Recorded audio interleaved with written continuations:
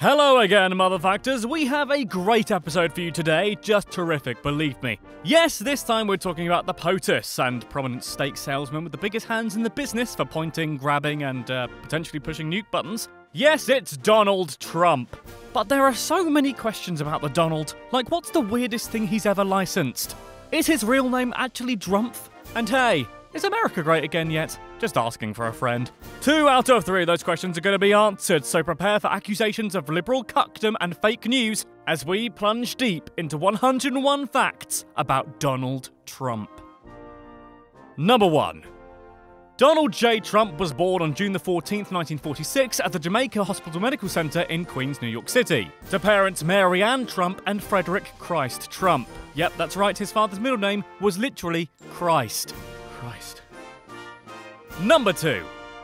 As you may well already be aware, Donald Trump is the 45th President of the United States of America. I mean, that should be pretty obvious.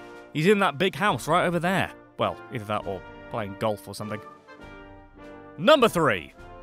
Yes, Trump shocked the world when he won the presidency back in 2016, but he's actually run for president before, way back in 2000. It wasn't with those Dems or Repubs either. Oh no, this was with the alternative Reform Party. He even speculated that Oprah was going to be his running mate. However, he ended the campaign 4 months after he started it. Number 4. Though he doesn't look it with his luscious locks, Trump is also the oldest person to be elected president, at the relatively advanced age of 70, breaking the previous record of 69, held by Ronald Reagan. Number 5. Trump is very, very rich, like richy rich, and he's not exactly shy about it. But the true extent of Donald's dollar bills is a matter of intense scrutiny. He claims he's worth more than $10 billion, but independent figures vary wildly. Forbes, for example, puts the figure at 3.5, and Bloomberg even reported he'd slipped to 2.9 in June 2017. Uh-oh. I'm sure the Donald would insist that's fake news, but hey, that's more than I've ever had, and probably ever will. Number 6. The J in Donald J. Trump stands for John, which is kind of disappointingly normal. I was expecting something along the lines of Chandler Muriel Bing. Hey-ho. Number 7. As a child, Trump and his siblings were not allowed to own any pet, and is in fact the first US president in over 120 years not to have a pet at the White House. Sad. Although I did hear in the news recently he had a mad dog named Mattis or something? Hey, that must be alternative fact.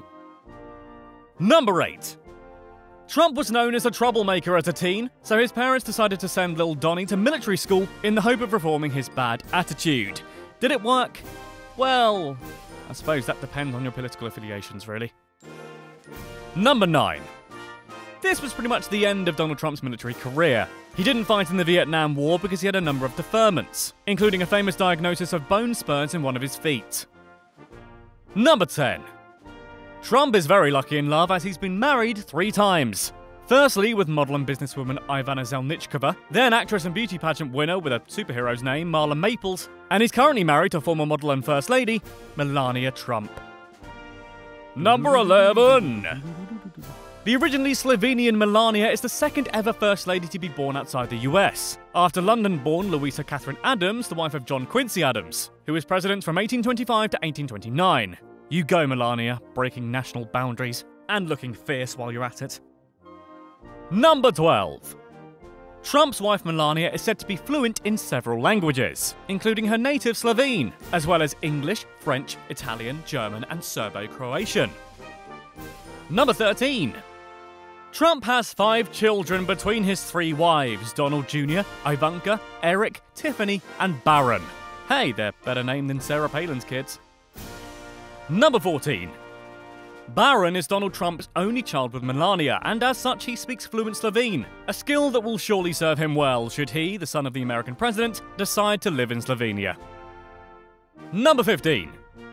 The 3 oldest children, Donald, Ivanka, and Eric, have all taken places in their father's business empire and contributed to the Trump administration or campaign in some way. Ivanka probably doing so the most, as in literally sitting in meetings when, God knows why.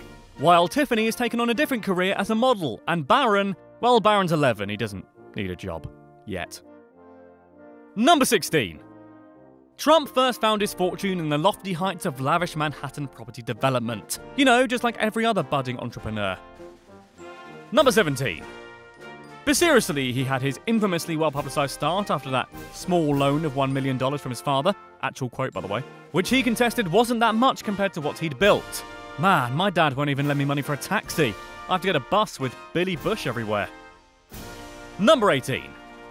So yes, after that small loan, he eventually built the Trump Organization, and ultimately turned it into a business empire. In 1973, when Trump was just 27 years old, the real estate tycoon owned 14,000 apartments that were located throughout Staten Island, Queens, and Brooklyn. Number 19. The young Donald Trump's first major project was the Commodore Hotel in 1976, a failing business that he snapped up in partnership with the Hyatt Organization and repackaged as the Grand Hyatt. You know, I'm kind of surprised it wasn't called the Grand Trump. Number 20. The Donald loves to trump up his negotiation skills. Get it? And to be fair, he wasn't wrong when it came to that deal. According to the BBMF&C, he managed to convince the city of New York to give him a 40-year tax break that saved $160 million over that time. Oh, that's a huge deal. Number 21. Speaking of deals, Donald literally wrote a book on them. Well, he kind of did.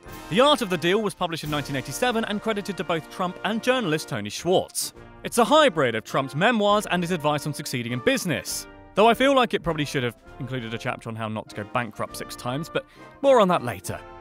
Look what you made me do. What it did include, however, was an 11-step guide to succeeding in business. It had all the normal platitudes and generally prudent moves, like understanding your market and containing costs, concluding with a simple, have fun. And you know, that's just nice. It makes business sound all warm and fuzzy. Number 23. The Art of the Deal was a resounding success, with 48 weeks on the New York Times bestseller list and 13 at number 1, totaling an estimated 1.1 million copies sold as of 2016. Trump claims it's the highest-selling business book of all time, and Don, as big of a deal as it is, it isn't. How to Win Friends and Influence People, for example, had 15 million estimated sales. Number 24. Tony Schwartz, though, isn't too happy with the book's legacy. The ghostwriter told newspapers that he feels personally implicated in Trump's presidency, claiming he, and this is a quote, put lipstick on that pig with his portrayal of Trump as a business wizard, or bizzard, as they're known by no one. After having spent months in the 80s establishing an intimate knowledge of the guy, he says that if he was to pen the book now, he'd simply call it The Sociopath. Ouch. Number 25. 62% of Google searches about GOP candidates during the 2016 Republican presidential primaries were about Trump, more than all of the party's other candidates combined. I mean, that's not even slightly surprising. The other hopefuls, like Low Energy Jeb, were as about as interesting as a documentary on management consultancy. Although actually I'd say that's changed given what happened to Ted Cruz this week. Learn how to use a like button, Ted. Anyway. Number 26. Despite his vast Mr. Burns-like wealth, the self-proclaimed master businessman isn't shy of declaring bankruptcy. And in my head, he does it exactly like Michael Scott every time. He claims he has made the declaration 4 times, but, according to PolitiFact, the number stands at 6. In other words, enough times to assume he's the easiest Monopoly opponent ever. Number 27. The first bankruptcy claim came in 1990 with the billion-dollar Trump Taj Mahal casino, which managed to rack up a staggering $3 billion in debt in just a year. Hey, that's gambling for you. As a result, he had to sell his yacht and his airline, luxuries nobody could do without. I know that I couldn't live without my yacht, the SS Completely Imaginary Made Up Not Real. Number 28. In 1990, Trump threatened to sue the stockbroker firm Janney Montgomery Scott after one of their analysts, Marvin Rothman, said the Trump Taj Mahal wouldn't survive financially. Rothman was fired for flatly refusing to say the hotel would be successful, but then won a $750,000 arbitration case against his former employer and sued Trump as well, settling out of court. He used the money to start his own business, so I guess standing up to Donald Trump can have a happy ending, eventually. Number 29. Only another 2 years later in 1992, Trump declared bankruptcy 3 times in 12 months, losing massive stakes in 2 different Trump plazas and even Trump Castle, which, yes, was an actual real place. He then did the same thing again in 2004 and 2009. Number 30. Fred Trump, Donald's father, was a real estate developer through most of his life, mostly building low-cost housing in New York, unlike the likes of the lavish hotels and resorts his son pioneered. Number 31. There's a bit of fuss about the origin of the Donald surname. Some people think it's actually Drumpf, mainly due to a misunderstanding of John Oliver's admittedly hilarious Make Donald Drumpf Again campaign. But in fact, that was never actually his name, and the connection to German Drumpfs from hundreds of years ago has never been definitively proven. Number 32. Indeed, there are plenty of contradicting reports over who had what name and when. The most common opinion is that great-grandpa Trump, also known as Fred, anglicised his name from Friedrich Drumpf when he naturalised after moving to the US in 1896. Number 33. However, the Trump's biographer, Gwen de Blair, says that the name Drumpf originates in German tax documents from 1600, and the first use of Trump can be traced back to later that century. However, later she contradicted herself and said that Friedrich Drumpf emigrated to the US in 1885, so who knows? Number 34. The Trump Organization currently owns 10 hotels around the world, from New York and Chicago to Ireland and even Panama. Number 35. As you're probably well aware, Trump is anything but camera shy. In fact, he has 24 acting credits to his name between 1981 and 2013. Everything from Home Alone 2 to The Fresh Prince of Bel-Air. No doubt in his mind making him the greatest actor in American history. It's almost all cameos, but hey, all publicity is good publicity, provided you don't brag about grabbing people by the... Although that worked, apparently. Number 36. Not everyone's happy with Trump's lengthy IMDb page. According to Matt Damon, Jesus Christ, it's Jason Bourne. The main reason Trump managed to get his face in so many cameras was by leveraging his vast property empire as a bargaining chip in exchange for getting a "Hello, Mr. Trump" in the script. So, in other words, if you want to shoot in one of his buildings, he contractually has to be in the movie. Number 37. Donnie's most famous role, however, is his gig as the host of the US Apprentice, racking up a total of 186 episodes from 2004 to 2015. The show earned him 2 Emmy nominations. That's all well and good, but you Americans don't know The Apprentice until you've seen the OG himself, by which I mean old geezer, Alan Sugar, whose beard literally looks like it's made of sugar. Number 38. Speaking of which, Trump and Alan Sugar aren't particularly friendly. Donald Trump has previously called Sugar a small-timer, and Sugar has claimed that Trump is not in his class when it comes to hosting The Apprentice, and has also criticised Trump's plan to build an enormously unfeasible border wall between the United States and Mexico. So it's basically the billionaire equivalent of Jersey Shore, I assume. Number 39. In The Apprentice, Trump became known for his phrase, "You're fired." He even once attempted to trademark the phrase, which I assume would mean that businesses would owe Trump royalties every time they sacked someone. That's how trademarks work, right? Number 40. Trump made $5.6 million a year, or $375,000 per episode, as the host of The Apprentice. Imagine if we got $375,000 for every 101 Facts video we made. I'd probably buy the office a margarita machine and keep the rest myself. And give some to Jennifer Lawrence, obviously. Number 41.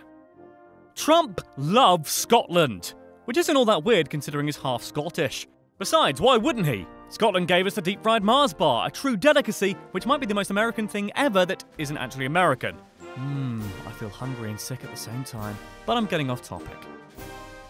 The meaning of life.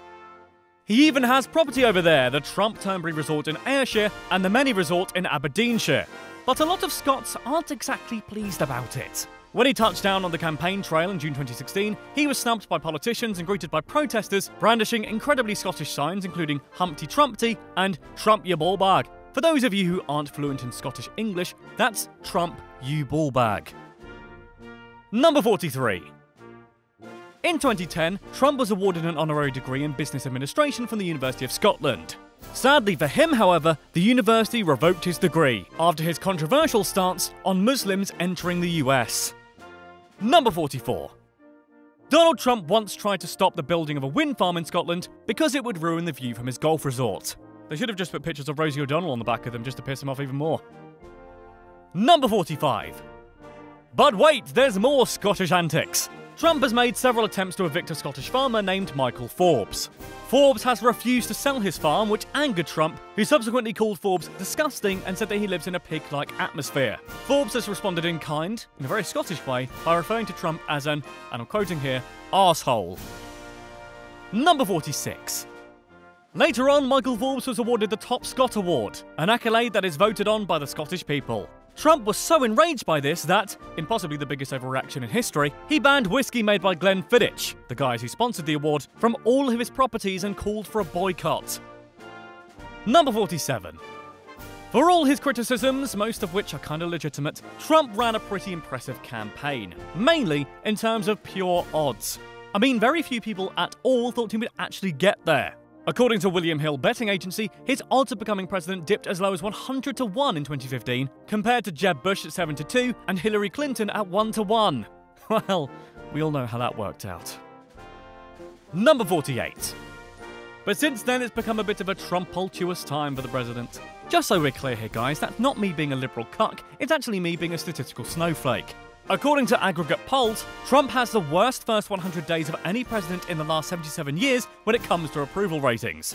And that 77 years is only because that's as far back as the polls go. He must be so tired of winning. Number 49. The only president who came close to this was Gerald Ford in 1974, who came in at 45 compared to Trump's 42%. Number 50. Trump has spent decades cultivating his image as a business mogul, but as you can imagine from what I told you earlier, he doesn't exactly make stellar decisions all the time. At one point, he owed $3.4 billion, which is a lot more than some small countries. Number 51. Trump's biggest ever loss came in 1995, which, according to his tax returns, totaled over $900 million for the year, which mostly came down to failed business ventures. But on the plus side, he was still rich enough to lose the better part of $1 billion and still have diamond-encrusted doors. Number 52. Back in 2006, just as that historic financial crisis was looming overhead, Trump started Trump Mortgages, and you can probably tell how that went. The venture did just a third of the $3 billion expected business in its first 12 months. It was very quickly relicensed to another company and shut down entirely within a few years.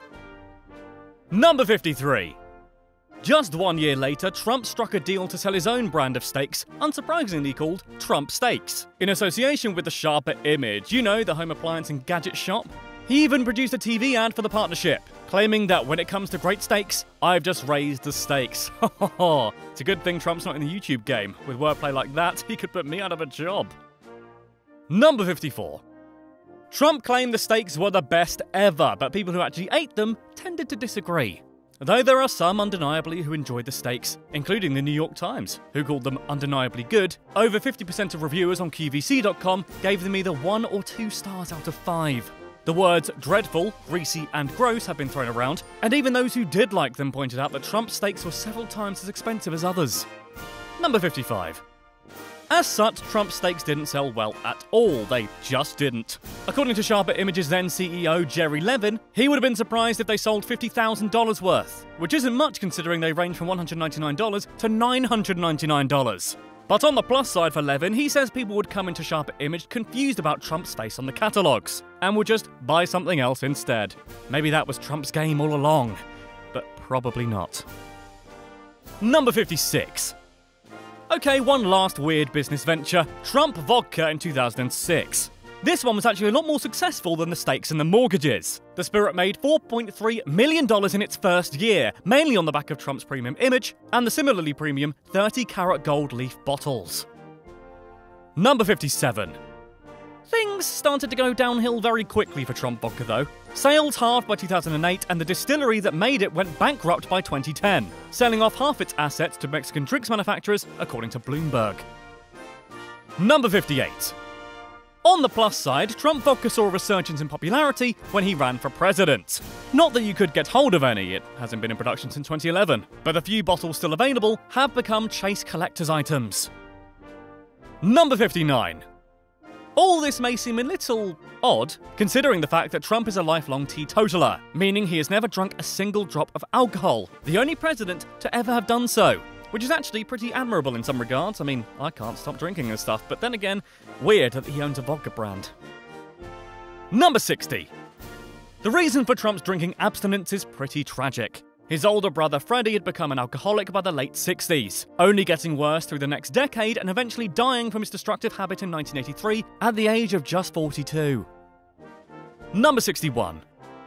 The New York Times, which we all know Trump loves, analysed all 60 of Trump's business ventures, finding that about 1/3 of them could be considered successes. The second third got somewhere but had major problems like lawsuits or government investigations, and the other third pretty much failed instantly or never got off the ground. No wonder he loves that newspaper. Number 62. You might think that a 33% success rate isn't all that, but actually Trump did pretty well with it, as much as it pains me to compliment him. For comparison, only 1 in 5 new British businesses are expected to still exist after 5 years, and only 1 in 10 Silicon Valley businesses is expected to make a profit at all. In all fairness, most startups don't have a multi-billionaire at the helm, but still. Number 63. Trump declared his intention to run as president on June 16, 2015 at Trump Tower, New York. I mean, where else would he have done it? It was the infamous speech where he appeared to call Mexican immigrants rapists, criminals, and some good people. He also promised to build the even more infamous border wall that Mexico is definitely paying for, despite the fact that the Mexican government has stated several times that they have no intention of doing so. Even former Mexican President Vicente Fox has said several times that he, and I quote here, will not pay for that wall. Well, okay then, put it in words you can all understand. Nintendo 64. Trump has previously set his sights on slightly smaller targets. He's previously flirted with becoming New York governor, but ultimately announced on Twitter that, although he would have won, he had much bigger plans. Yeah, no kidding. Number 65. His very first presidential toe dip came in 1987, when he gave a speech warning of the dangers posed by the like of Japan, Iran, Saudi Arabia, and even nice people, that's a quote by the way, that he was tired of, as well as other countries laughing at America. Does any of this sound familiar, by the way? People were even brandishing signs reading, "Vote for an un-Trump-aner." He didn't say in the speech he'd run specifically, but he said we'd be wishing we had the right person if America made the wrong choice in 1988. And by we, I mean the American public back in the 80s, because I was neither born nor in America. Number 66. After that first foray into politics, Trump made political waves in 1999, 2004, 2008, 2012, and 2013. Considering he made basically the same speech 30 years ago as he's making now, at least we can say he's consistent. Number 67. I might have to scratch that last remark about consistency. How embarrassing, I literally just said it. That's because Trump is a Republican president, but he hasn't always been an elephant. He was a donkey too. In case you think I've dropped an E, I haven't. In other words, he was a registered Democrat from 2001 to 2009 and an independent for a couple years either side of that time. Number 68. Trump's favourite food is steak, which is fine. I love steak too. He likes his well done, which I'm less okay with, but still, fine. The last straw, though, is that he likes steak with ketchup. That's like icing your cake with, well, ketchup. 101 Facts always strives for fairness, but come on, Donnie, you're better than that. Well, I don't know actually about that, but don't do it. Number 69. Donald Trump has a star on the Hollywood Walk of Fame, specifically the 2,327th, which he got for The Apprentice. However, people keep defacing it. In late 2016, a man attacked it with a sledgehammer, and a few months earlier, someone stealthily sprayed a mute symbol over it. Hilarious. It didn't work, though. Number 70. According to CNN, back in 1999, Trump proposed a one-time tax of 14.25% on individuals with a net worth of over $10 million or more, claiming it would raise over $5 trillion to be used to erase America's national debt. I can only assume he's changed his mind, because that hasn't happened yet, and weirdly, it's similar to what Bernie Sanders has been saying this whole time. Weird. Number 71. Donald Trump is also known for his odd hairdo, which sort of looks fake, but is actually apparently all natural, baby. To achieve this look, Trump apparently blow-dries his hair forward and then combs it backward, and it's also rumoured that Melania cuts his hair for him when it gets too long. Number 72. Trump's interesting approach to his hair is apparently due to him being terrified of going bald, and once stated that the worst thing a man can do is go bald. He seems to really be rigidly sticking to that weird morale structure. Number 73. Donald Trump is also super down with da kids, and took part in the insanely popular ALS Ice Bucket Challenge. He was assisted in his wetting by Miss America and Miss Universe, which are competitions, by the way, that he owns. Number 74. Oh, did we not mention that already? Between 1996 and 2015, Trump owned, either partially or entirely, the Miss Universe, Miss USA, and Miss Teen USA beauty pageants. He has since been accused of, and has bragged about, intentionally walking in on contestants while they're getting dressed. Number 75. A magazine called Spy once mailed 13-cent checks to some of the world's richest people just to see who would cash them. The only people to do so were an arms dealer and Mr. Donald J. Trump. That makes him smart, I think. Hey, that 13 cents could go on, no, nothing's worth that anymore. Number 76. Donald Trump once tried to sue an author for $5 billion because he referred to him as a millionaire instead of a billionaire. It's a good thing someone that thin-skinned is the leader of the free world, huh? Oh, what if he sees this? Number 77. Despite his reputation for being extremely litigious, Trump himself has been involved in 3,500 legal cases. By a lot of people, actually, including business partners, contractors, clients, employees, and banks. Number 78. Trump is known to dislike shaking hands with people and is even a self-professed germaphobe. His aversion to germy surfaces even prevents him from touching the ground button in lifts. What about every other button? Number 79. This may explain why when Trump absolutely has to shake someone's hand, it's usually, weird. Trump pulls people towards him in a strange jerking motion, which is apparently an alpha male display of superiority. I guess nothing asserts dominance like dislocating a shoulder.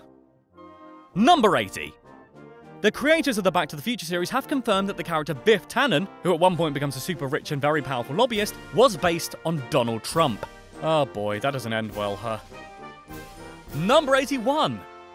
Speaking of Back to the Future, by which I mean going back in the past a bit, don't worry, it's complicated, but hey, I only did a link. Trump also starred in Zoolander. Blue Steel. Number 82. In fact, Donald Trump is actually a member of the Screen Actors Guild, along with his former advisor Steve Bannon, who is apparently a failed film writer, having once written a rap musical about the LA riots. Good grief. Number 83. Trump has even won an award for his acting, though not a particularly prestigious one. In 1990, he won a Razzie for the Worst Supporting Actor for his role in Ghosts Can't Do It. The Razzies, by the way, are a series of sarcastically given awards bestowed on those who excelled in horrible performances in the cinematic arts. Number 84. Trump is very pedantic about his own height. Most sources put him at 6'2", but he insists that he's 6'3". Every inch matters, apparently. Number 85. Trump is known to be sensitive about the size of his hands too, as many people have pointed out and mocked him for having short fingers. Even primary opponent Marco Rubio joked that despite being 6'2", he has the hands of someone who is 5'2". Oh, Marco Rubio, that stand-up career is waiting for you, my man. Number 86. In news that is at once surprising and also not even slightly surprising, in 1989, Trump released his own board game.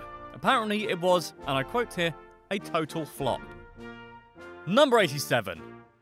Donald Trump is known for making controversial statements about the Central Park Five, a group of black men from New York who were accused of raping a woman in Central Park.